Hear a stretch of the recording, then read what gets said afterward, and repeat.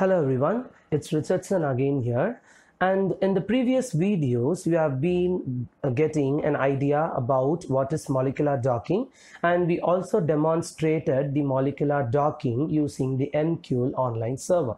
So today in this video we will discuss and demonstrate the binding properties of the protein and ligand of the docked molecule which we have it. So the first thing which you have to do is that you go to the MQL server and you can click the one-click docking history. Okay, so you have that page and you have the download post of the docked molecule which we have already, and you find the PDB format getting downloaded. It's one of the way to get the download, or you can go to the protein data bank and get your desired docked molecule and click download files and download the PDB format. So you get the PDB format, or you have the saved file in your document, you can also have that PDB format. Now go to proteins.plus online server, just drag and put that into the choose file, the PDB file, and click go.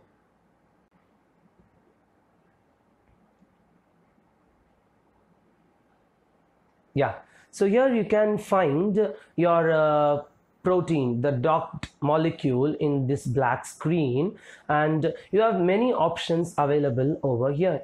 So you can zoom in, zoom out, and you have the surface, you can on it and you get some the surface of the protein which we saw earlier, and also you can change the color. Here I give the green color, you can give what color you want, and you can see the ligand which has been binded to the protein over here. So you can also reduce the opacity in order to view all the ribbon-like structures of the protein. And you can find the ligand which is attached over here, and the ligand is a peptide chain. You have all the amino acids over there, and you click on the post view, a 2D interaction diagram. So here you can find the binding nature of the protein and the ligand. So you just copy the ligand ID. Here you have it, the peptide ligand, and you just paste it and click calculate and wait for some time. So your calculation is in progress. Yeah, so here you can find the result of your binding property. See, the post view automatically creates two-dimensional diagrams of complexes with known 3D structures according to the chemical drawing convention. So here you can find ligand and protein interaction. You have a dotted, you see you have the dotted bonds over here, and see you can find all the hydrogen bonds, right? Hydrogen bonds, the van der Waals interaction, the hydrophobic interactions, and everything you can find between the ligand and the target. So you can download it also. I'll go back and I click on dock site scorer. It is a binding site detection. Okay, here you get the details about the binding site. Set the properties what you want and click calculate, and your calculation is in progress.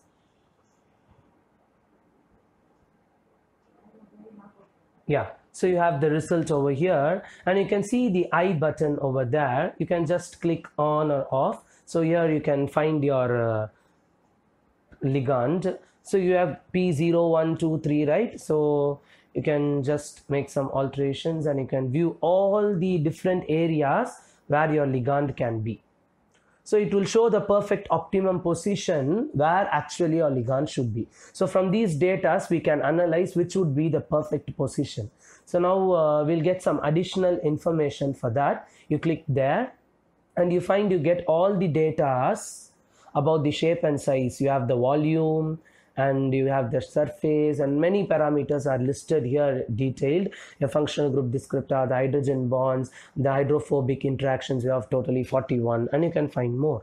And let's analyze the other pose of the ligand. So if you click here, you see the volume is 314, whereas in the above you see it is 407. It has occupied a large binding site, but here it has occupied a little, it has decreased. So that is the better choice, right? And you see the hydrophobic interactions 29 here, and there you find it is only it is 41, so it's more there. So the first pose has all possible orientations, and here you see it is decreasing. It's keep on decreasing as you go and go. See for other things, and same, the volume is decreasing, hydrophobic interactions are decreased, hydrogen bonds have decreased, and everything keeps on decreasing. So the first pose which has been compiled is correct. Then you click the hydrogen prediction, the PROTOS, and you just click calculate. You can predict the automated hydrogens, okay, in this particular protein, in this protein ligand complex. Yeah, so I've compiled, and see the eye icon, I just click it. See, you can find the change over there. The hydrogen atoms are displayed. So with this you can get the idea of doing the protein ligand binding. Okay, so you can do or download any PDB file or create your PDB file and use this protein.plus, and you can get the data. Thank you.